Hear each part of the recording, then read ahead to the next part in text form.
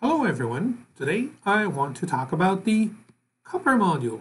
Coupler module is something really nice because if you want to add something, it's really super fantastic and easy to do.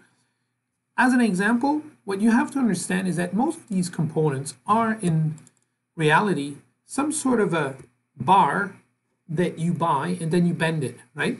So technically, if you want to add like an extra layer, here we have two layers. Let's say we want to add an extra layer.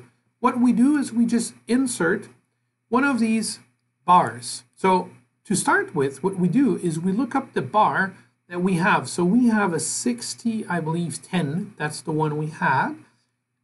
And then what we want to do is we want to give it a certain like shape. This is maybe an L shape. And then you can say, okay, let's put a bending radius of 10 millimeters. That's good.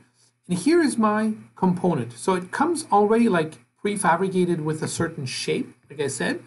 And I will just place it here onto, let's say, this element. Just let's place it there. Boom.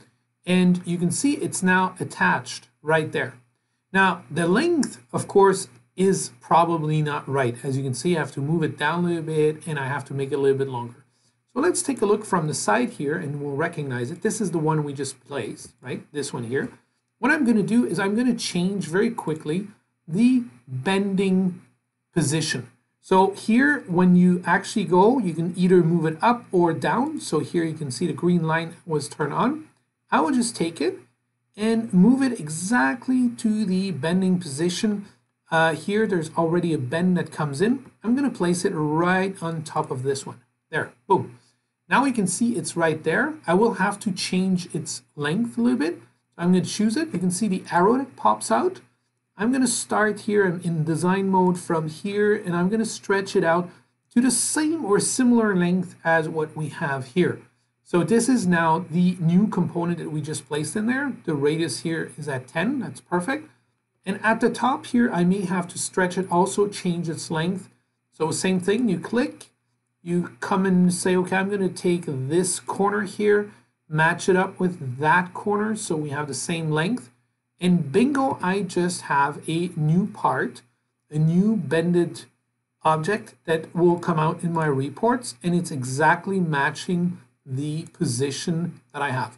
Now, you can, of course, if you want to add some holes, and that will place these holes in there.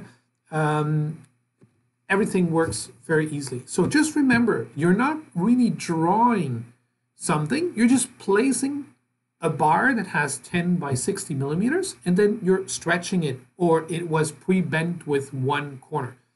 Initially, I, of course, could have started with a complete flat bar, bend it by 90 degrees, because you can create here some additional bending edges, you know, like you take this guy and you say, okay, I want to add an angle, and it would bend if you need multiple bends.